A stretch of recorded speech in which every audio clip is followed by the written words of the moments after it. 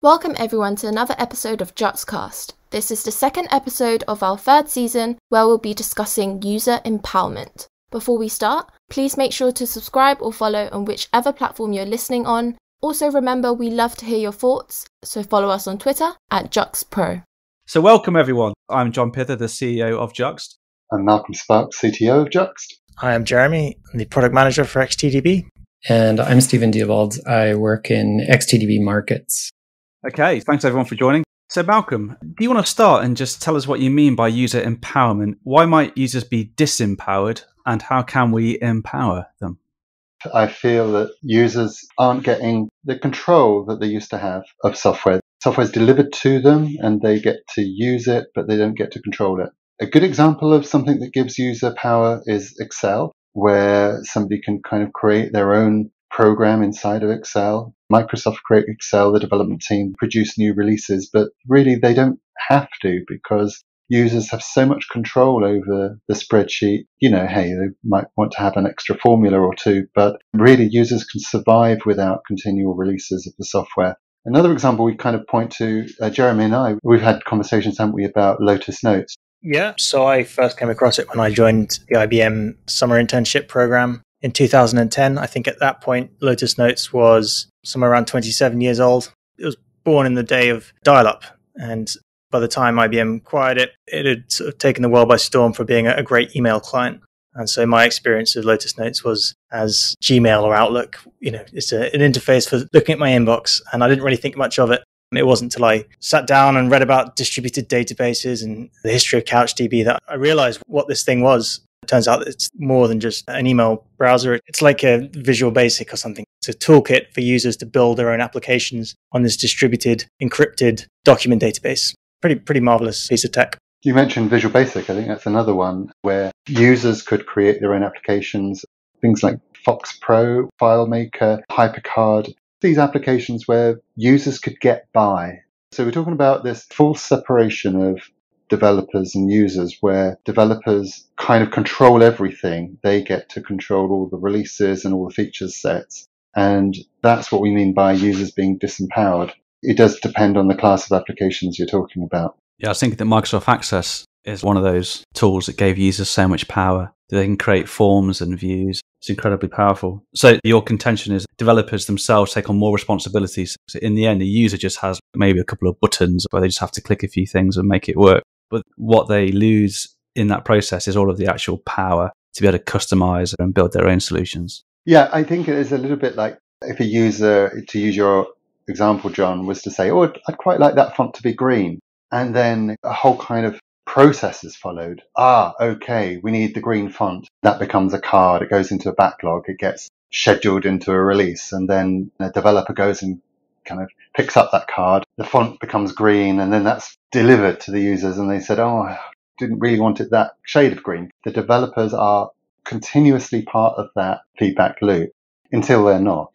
And when developers go off and do another project, then the users are disempowered. They don't even get to change the color of their fonts. They can't. So by bringing in developers and making them such an important part of that feedback loop, we've become dependent. We've created a dependency culture on developers so that we can't live without them as users. It reminds me of the time I worked on a software. There were all these rules that we would configure to feed this downstream system. The rules were hand-coded by us. So every time someone said, I want to add a new field or change a value of this field using this formula, a developer would take that story from Jira, agree it with a BA, it would get put into a sprint, and they'd do this change. And then a week later, it would go into production. But we were caught in this trap where the users weren't sure what they wanted. So every week, the same requirement would almost come back again. And we had a couple of developers that were extremely efficient and very good at making these changes. But they got so good, they just became part of that machinery, part of that process. And it was so inefficient. But one of the reasons that they did that was because if they made a rule engine or something that was more powerful for the users, then that would be considered a power tool. And the bank didn't necessarily want that because they couldn't be version controlled and released in the same way. So there's this weird sort of anti-pattern where the tools had to be not so powerful and the devs actually had to do those fine-grained changes all the time, a weird sort of incentive. What they did is saying, well, hey, the devs have got great auditing, versioning and an approval mechanism, pull requests or what have you. developers have all these wonderful tools, so let's put all of the compliance into the development process.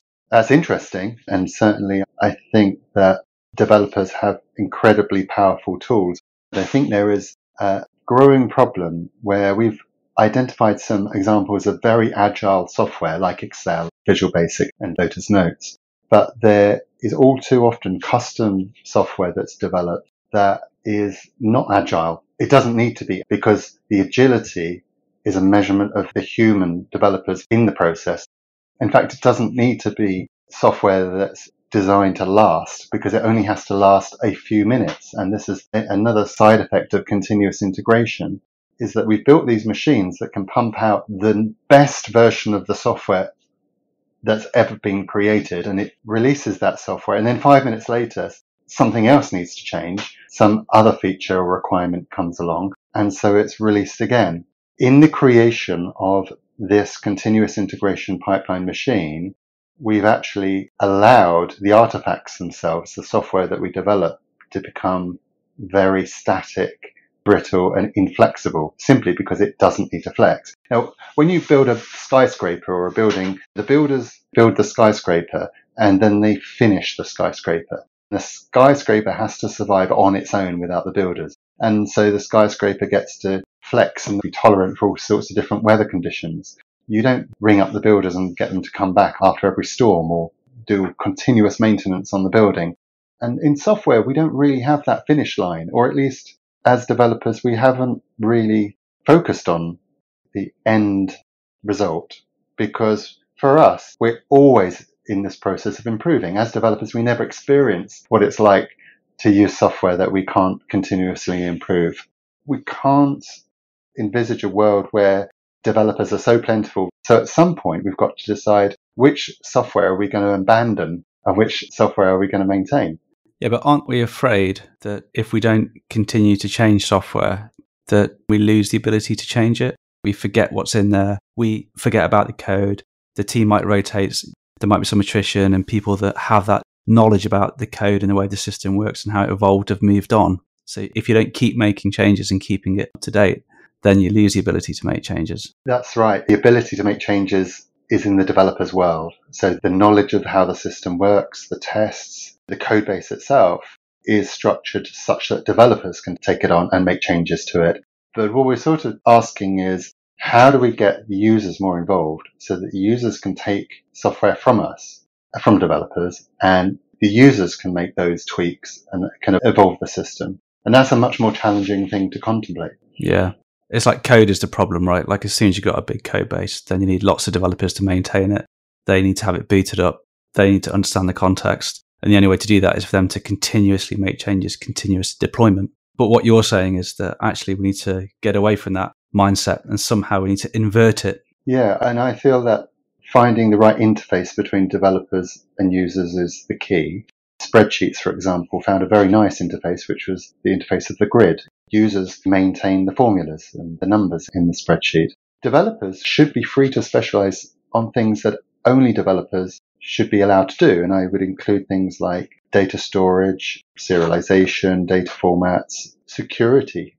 It's very important that expert developers attend to security requirements of the system. But I don't think developers should take on the role of being the subject matter experts as well. That's a lot to ask of developers. But if you look at most code bases, you see a fusion of some networking, storage, database stuff. But there's also a heap of code that you can tell just by reading it, which is around the domain, the nouns and the verbs of the subject matter, which really should be the preserve of the subject matter experts. But why is it sitting there in the same code base? The banks kind of have this to some degree, right? Because you've got the trading floor.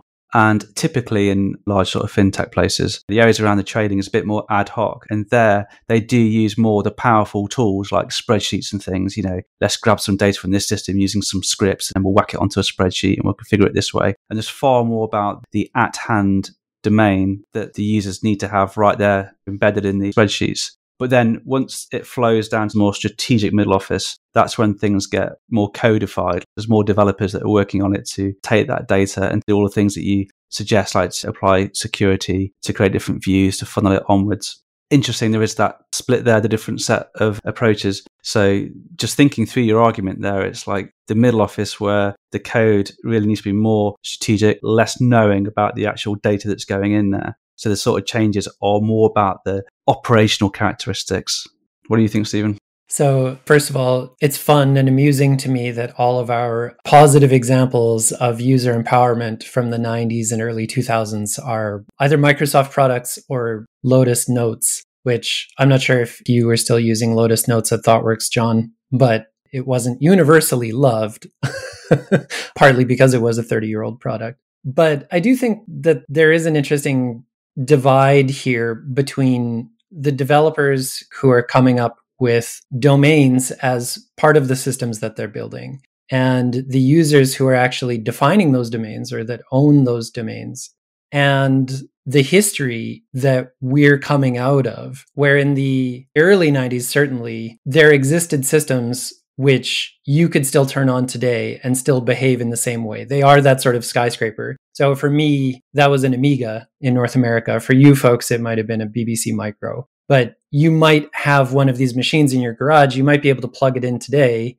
boot it up, stick in a disk, and you can still play one of the old games or use your old accounting software, and it would work as it did in the 90s. And so there's a bit of a question of software delivery to some degree that seems to affect how stable the systems can be and how much they perhaps necessarily need to grow with society and the fact that they're inherently networked now. So you wouldn't have software for a BBC Micro that deals with GDPR, obviously. It's kind of inherent to that software that it wouldn't need to. You don't end up with legislation covering the sort of software we had back then. And to some degree, it feels like we're in our infancy with building the kind of software that we need to build these days, that travels over networks and deals with a business that is in a changing legislative space. And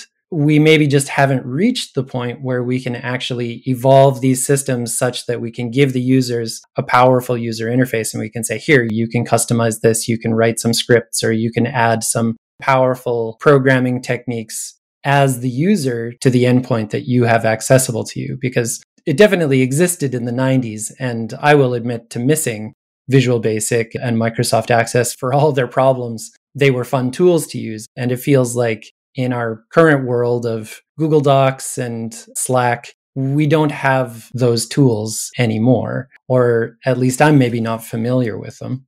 Yeah, maybe it is a selective memory, because there certainly wasn't a software nirvana in the 90s. It was very unstable. Things didn't work.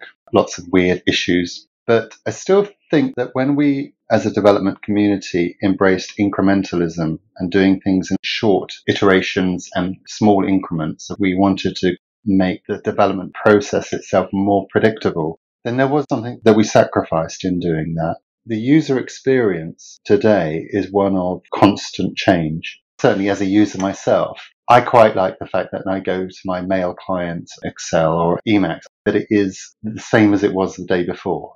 And it does perturb me sometimes when I do an update and things are not quite the same. And you can hear users on all sorts of forums complain, even if a piece of software is really poor and doesn't do a good job. If it stays the same, you kind of get used to its snags and wrinkles. You can see this every day inside companies where the software is terrible, but people get used to it. But the users, are they really asking for constant change? I mean, I'm sure if the changes are justified on the basis that they're all improvements, then you should rapidly get to something that is a better piece of software. But I think that most users' point of view, they're not improvements. You know, if we think Microsoft are a good example, we'll pick a Microsoft product like Skype and say that actually in the heyday of Skype, everybody agrees that Skype was a wonderful product. And now most people agree that Skype is a terrible product. Is it because it's the same, or is it, did they change it? I think that they did change it. So I'm not saying that this is a good thing or a bad thing. I'm just saying that this is a developer-centric thing. We created an incremental process because it suited us as developers, right? We didn't ask the users if they wanted it. And if you look at the Agile Manifesto, it really is that the priority is in creating software early and giving releases early to users. And I'm sure there are some users that at the beginning of a development process, it is a nice thing to get your software ahead of time. But I just think that's not the only thing that users want. It's interesting to talk about these two directions that change can go in. Either your graph can tilt up and maybe change is always giving you something a little bit nicer, or maybe your graph is tilting down. And in the case of Skype, your software is decaying. I was talking to Jeremy earlier about one of his software lifecycle lamentations, and it was actually about an end of life of Google Plus, which I never used heavily, but Jeremy was saying he used it quite heavily. And in the case of Google Plus, for him, he actually ended up with nothing at the end of it, where the software was gone and his data was gone. And that story is indicative of where every piece of software eventually goes. Eventually, every piece of software will die, unless, it's Brick Breaker on an Amiga or something like that, where you can still turn it on in 50 years. But I think that's important for us to keep in mind that not all software lasts forever. And in particular, the kind of software that we're building today will eventually have an end of life. And that part of what we should think about as that software is being born is maybe how it will die.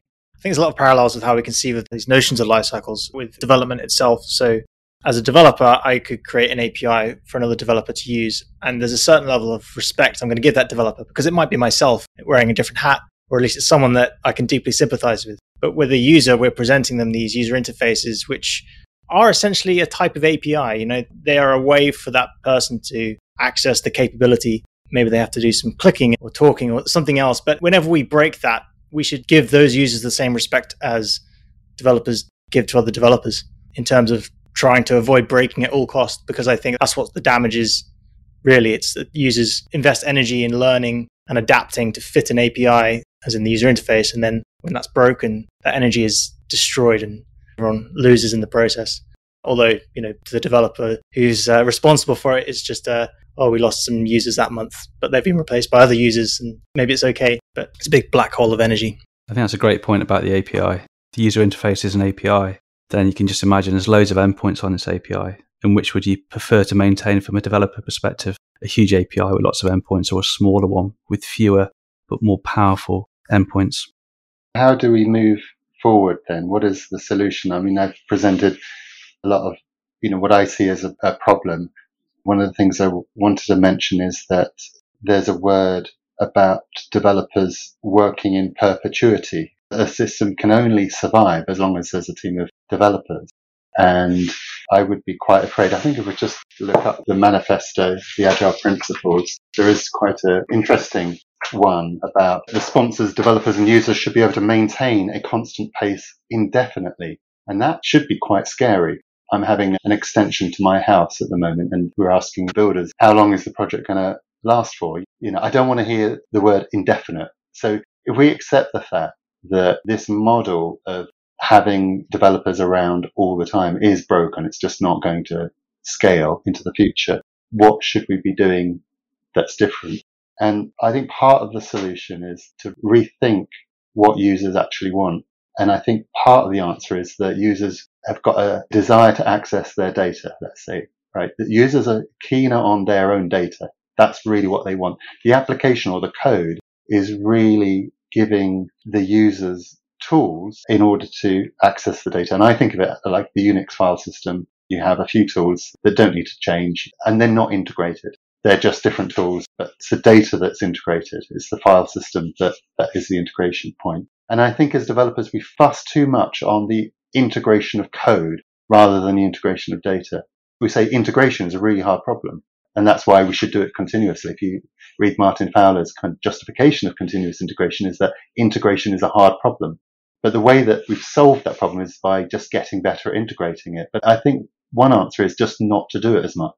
Rather than trying to create these all singing, all dancing experiences where fantastic code integrated into these large applications, I think we should be prepared to create really small pieces of code that can die.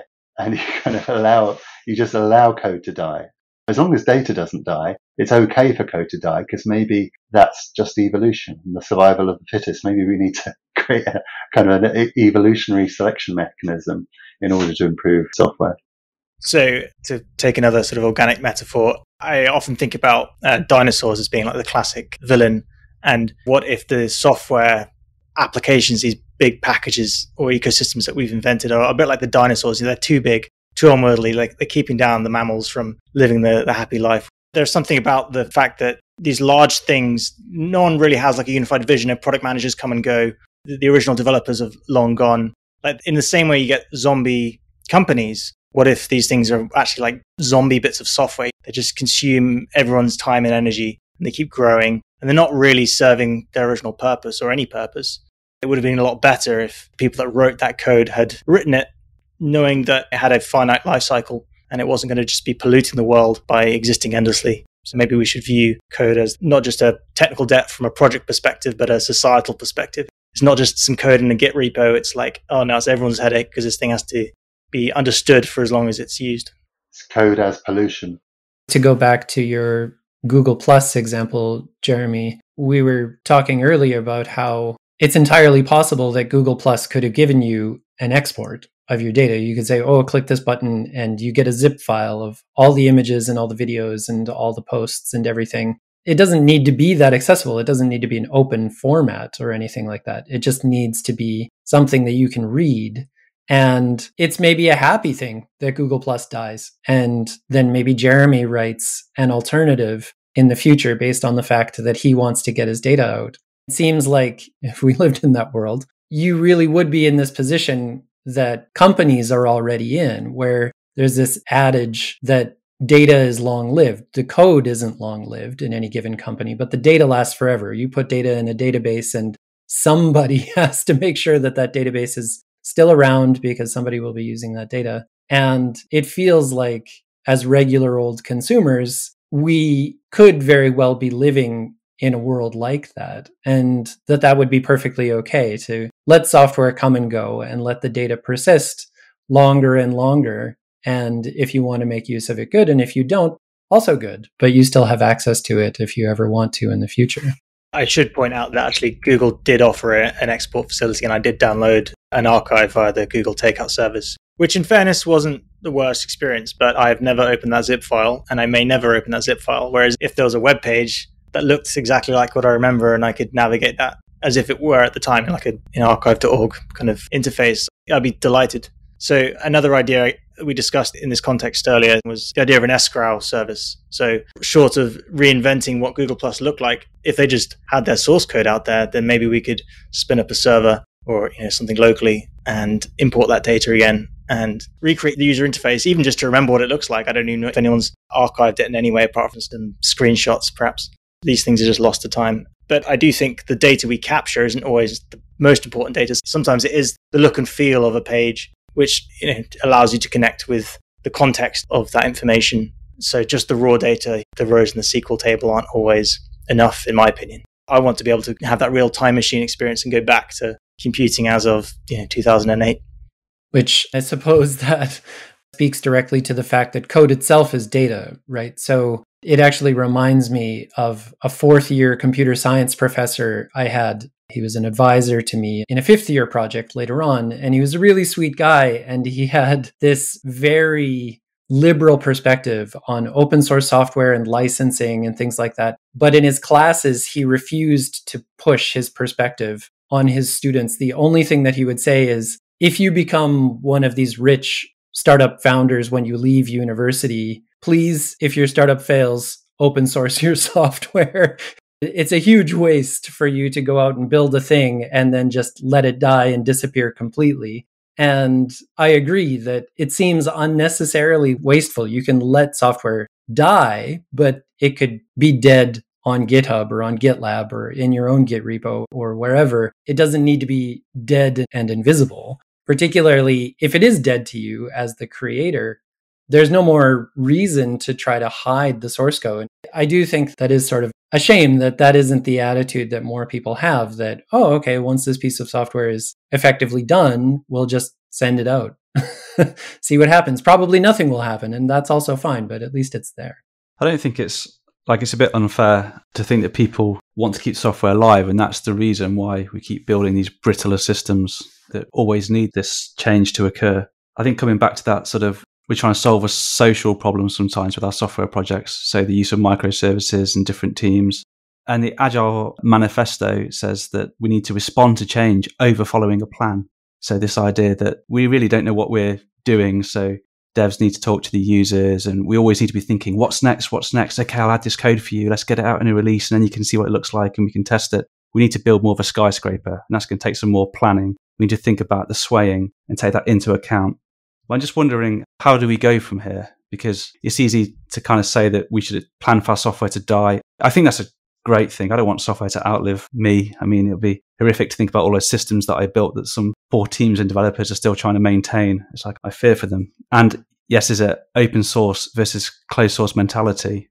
What's happening now that can help us? Because I think we are in a hole. How do we stop building such tight domain models into our code and making our codes look so close to reality in terms of what's happening inside the code, that as soon as reality changes or something changes in the business world, oh no, we've got to change all our code. How do we just follow a new route out of this malaise that we're in? I do think it's interesting that the domain-driven design community certainly seems to have been the group globally that has really beaten their heads against a brick wall in this respect to trying to figure out how to capture domains. And some of the work there is certainly perhaps the antithesis of what Malcolm is describing. But I think that Domain-Driven Design Europe, the most recent conference that was actually run with live human beings, so that was probably 2018 or 2019, almost every talk, as far as I could tell, was on eventing systems. And it seems like we're maybe at the tipping point, and I realize that working on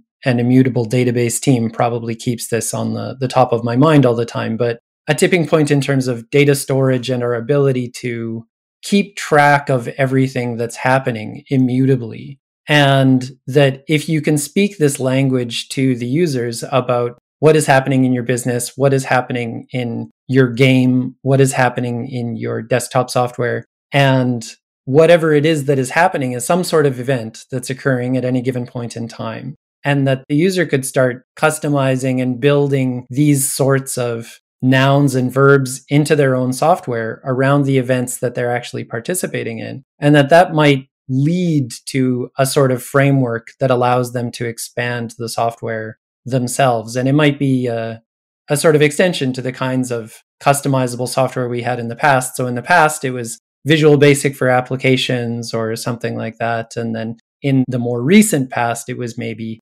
Lua for video games. And that perhaps we're on the cusp of coming up with programmable customization that's safe for users to work in, that speaks this language of events that people seem so keen on trying to capture as a programming language somehow. I think where that's beneficial is that events at least are a data format. An event is a piece of data, and that is then becoming emphasized as important. I think if you want to exploit your users, what you do is you create wonderful experiences for them in code, and then you keep the data locked up, and perhaps you can't even export it. And if you can export it, it's all kind of some big binary blob. That's how you exploit users, because you lock them into your ecosystem. How you empower users is you give them access to their data, because users care about their data more than they care about the experience, although you can fool them for, a bit. The data is really more important. And I think to the point that standard data formats are more important actually to society than free software. Right? It's a big statement. It's incredibly important that you could imagine a piece of free software being so complex that nobody understood it anymore. They could run it, they couldn't understand or change it. So the importance of data interchange is that you allow, as we've touched on before, you allow a kind of ecosystem of interoperability so the data can survive. And I think we recognize that data is more important than code, in that we think that having a version control system for data is actually more important than having a version control system for code, which is why we feel that the timeline, the bitemporality in our database is absolutely primary. Because always got to sneak in a reference to XTDB. But can I ask a question then? Let's go with this event sourcing world. So domain-driven design, the DDD. Let's say users, they're more empowered now to maintain and to create these different event streams that are sort of appearing out of all the facts and events that get ingested. And you can imagine that this is more of a low-code future. because instead of all these different UIs that we're building for all the different data shapes, because the data's locked up, so we're presenting all these UIs and we're coding them all the time, this future might be more generic sort of UIs that can just help the users to visualize these events. But then isn't that putting all of the hope into users being able to work with data? But then what happens if there's so much data and then users think, oh, I just want a slightly different view. Wouldn't it have been great if we can go back in time and the events had this field and you can munge it from these two other fields and things. And then our users are now having to do these extraordinarily complicated jobs to migrate data, to correct data, to present different views of data. So I'm just kind of cynical, like, is data always free? But if there's so much data, presumably there's just a cost to asking users to work with that data. That's not like a panacea, right? You can't get the coders completely out of the way. I guess what I'm saying is there's going to have to be a balance, right? At some point, the coders have to come back in and say, okay, we can't just give you like a free-for-all access because there's just so much of it. It's complicated. There's security. There's lots of like things that we have to take care of. So therefore, we need to find out what that balance is. Yeah, I think that's a really good point. If the domain is complex and you just give users the power, then they become de facto programmers, but just not very qualified ones. If they're in a situation where a user's trying to come up with some sort of DSL to transform some data shape to something else, they are really a de facto programmer at that point. You haven't really improved anything. As developers, you've increased your count of developers. And I don't know what the answer really is, but it feels that would be the wrong answer. The right answer has to be to do it in such a way that you retain a huge degree of simplicity. There has to be these technologies like, sometimes domain-specific languages are used. At least that's the start of trying to simplify, having really good abstractions that prevent users from falling into these traps. Something we often talk about in XCDB is always espousing this idea of having really well-refined core, just some fundamental operations. And often we might say as a team, hey, wouldn't it be great if we added this to the API to allow the user to do X? But then the pushback is always, well, if you just bloat up the API, that's more of the API to maintain. And we have to educate the users more. And that can be done in user space. So anything that can be done in user space, let's try and get it done there. And you can have like an onion, so layers of your product, but then the core just have to get the fundamentals right. And almost the less of the core, the better. I think there's a big point there, that this idea of a core is something that's more constrained than a Turing machine.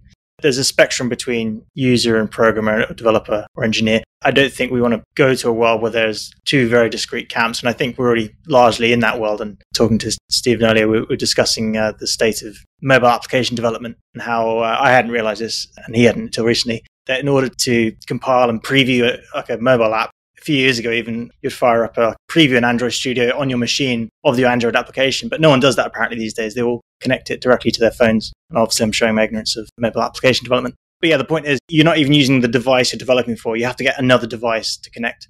So as a user of a phone, you can't also be a developer of that phone without having a completely separate development device. And the way Apple pitch their machines is, to these sort of expert class of people. But I still think it's a big spectrum. And the tipping point, if there was one, is does the user have to know the fundamentals of computer science in order to solve the problem at hand? Like, do they have to be aware of the limits of memory or recursion or what a Turing machine is in order to solve the problem? Ideally, they should never have to know that. And we can hide everything users need to do behind DSLs, whether they're sort of declarative data query languages or something slightly more domain specific. If there was a boundary, that it would be something shaped like that. I think that is what users want. They want concise textual thing more often than not that describes what it is they want, and they can manipulate that, and they can learn the constrained rules of the system and know that it's not going to cause a big system outage or break down as it scales. Yeah, I like the idea of this sort of graduation of expertise. I think we are pointing to a sort of unnatural dichotomy between developers who are on one side and users who are another. These walls that exist where you're not allowed for some reason to tamper with your phone, or there are these kind of restrictions. But I think what a mature industry would look like is that you would have this quite smooth graduated slope. Firstly, where there would be a way of a user becoming a power user, becoming kind of a developer, becoming a power developer, if you like. If you just have this quite easy way of promoting up the levels of competence. But at the same time, there's enough safety in the system to prevent people from writing at levels that they shouldn't be writing at. For example, it shouldn't be possible for users to insert server-side request forgery attacks or not do input sanitization. It shouldn't be possible for users to accidentally put in vulnerabilities into the system. I would say that would be a good, mature industry that prevented that. But right now we're nowhere near it. Right? We still have all kinds of industrial accidents, let's call it that, right? Where people are working beyond their skill level in many situations. I don't think the answer is just let's have a body of users and developers. That, to my mind, doesn't work. What do we look for? How do we create software that encourages this nice, smooth graduation of competency? And it seems like there are probably going to be a number of different techniques because there's quite a spectrum of the different kinds of software that we're talking about. On one end of the spectrum, you have the Microsoft Accesses and the Visual Basics of the world. And on the other end of the spectrum, you probably have banking software where I would be uncomfortable to know that a large number of non-technical employees at my bank had power user access to modifying the bank's software. I kind of like that the bank software doesn't change very frequently. And somewhere in the middle, you probably have all sorts of consumer software that may have reason for that outer onion layer to provide some programmatic access or some extra ability to empower the user to change the software itself. And it certainly seems as though we actually have a number of these tools that are almost there. We have some scripting languages. We have some ways to empower the user through the user interface or to give them their data in such a way that they can do whatever they want with it. But it's perhaps maybe just a mark of the times that I was saying to Jeremy earlier that you don't really hear rapid application development anymore the way you did in the late 1990s or early 2000s. And I do have a number of friends who lament that, not just in JUXT, but elsewhere, where they wish that we would revisit these problems and try to solve them with modern techniques, particularly the tools of the web, because a lot of those tools are built on client-side code with JavaScript and open data with HTML and XML and JSON. It feels like we have a lot of the tools at our disposal to build these kinds of very flexible systems. We just haven't bothered to do it yet. I completely agree. I think that's almost around the corner. There are some examples. I think the games industry is quite interesting because you can start off as just a gamer and then you configure your character or you buy some digital assets. And then you might get into a modding community where you modify the game, which is much more smelly than it should be because there's no free software around. And I know with the example of Minecraft, it's made much worse. All the code is obfuscated and, you have to reverse engineer it. But still, there's people willing to go through those hurdles. Once you get into modding games, you can get into things like Unity, where you can start creating your own games, watching other YouTubers and learning stuff like we used to do in the days of copying down basic code from magazines. There's sort of equivalent community of people watching other YouTubers and getting basic games going. And then, of course, people can join games companies and write games engines. Or even before they do that, there's level designers. So an awful number of different roles. There's a lot of roles from gamer to full game developer. There are quite a lot of little ladders. So what I'm really trying to figure out is how we would create enterprise software or custom software development, how we would give users a little bit more steps that they could become part of the development process rather than this huge cliff, I think, that we've created. I think that's what I'm sort of getting at. What are the little steps that we can create to help users be a little bit more self-serving than we have today? Dare I try to unveil what one of those new tools around the corner might be? So GraphQL is interesting in this space, isn't it? Because it gives users this query language where they can navigate the schema, they can understand what kind of queries that they can do, the queries are documented. Like once you figure out this alien syntax, like, from a business user having never seen it before, once you get over that hurdle, it should be quite straightforward just to navigate and query your big graph of data that an organization might have. And then, of course, there's more to it. But I think that's interesting, isn't it? Because it's a marriage between the users and the devs that are powering that underlying schema. So the devs are writing the resolvers that actually resolve the different nodes of the graph. There they can apply security and things to make it fast, intelligent caching, all that kind of thing. But is this like a good example of how it might go? Like rather than saying to a business user, hey, we're going to build you 10 UIs for all the different parts of these departments, you just say, hang on, no, here's like a single GraphQL endpoint. Here's an internal website where you can go. There's autocomplete. You can start to build up your graph query. Hopefully it's intuitive. If you've got any questions, ask us and just see how you do. They might come back and say, well, I need a bit more power. I'd like the query to do this. And then, we start to advance what that query can do. But what do you think? I think that's a very good example because it's a very safe environment. Ideally, your GraphQL queries can't bring down the entire system. That one would have thought there are some controls in the resolver so to make sure. I mean, a little bit like SQL, although if you wrote a really big query, you could kind of slow down the box for everybody else. I mean, to what extent is SQL safe in that if everybody had unfettered access to write whatever SQL they wanted, people just write really ridiculous joins that would cause the whole thing to come crunching down. But I think things like SQL, SQL might be a slightly different step, but those things, I know SQL is old, but I think it's also a good example like GraphQL. It's that type of thing, that type of abstraction. Those are the ingredients to a solution, I think. I'm just feeling that users these days, they tend to want the flashy UIs, the iPad style interfaces where, hey, here's a big panel that shows some alerts. I can click on it and then it draws down to the next thing. As a consultancy, we're building solutions for our customers. And what you're suggesting is we have to re-educate, or we have to say, actually, no, you don't want that really whizzy UI that a competitor has. What you want is a GraphQL console, or what you really want is some reporting. Here's like a SQL endpoint and a console. Just go and hit that, write your queries against that. That would be the more moral thing to do, right? Because we're just giving them more power, some education and some investment from their side. They're going to go a lot longer. They don't have to own this software that they always have to invest in to keep alive.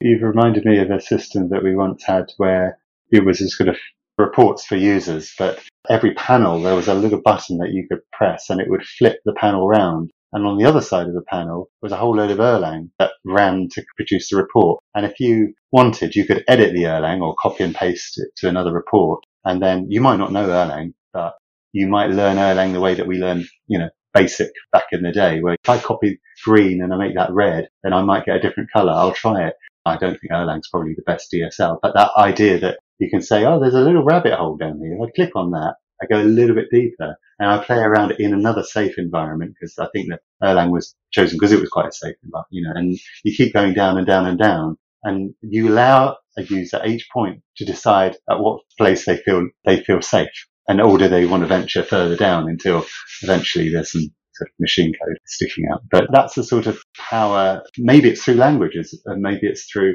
things that are a bit like languages, but user level languages. But I think that was a key. Lotus Notes had that. Excel has that in VBA. There is a kind of language underneath.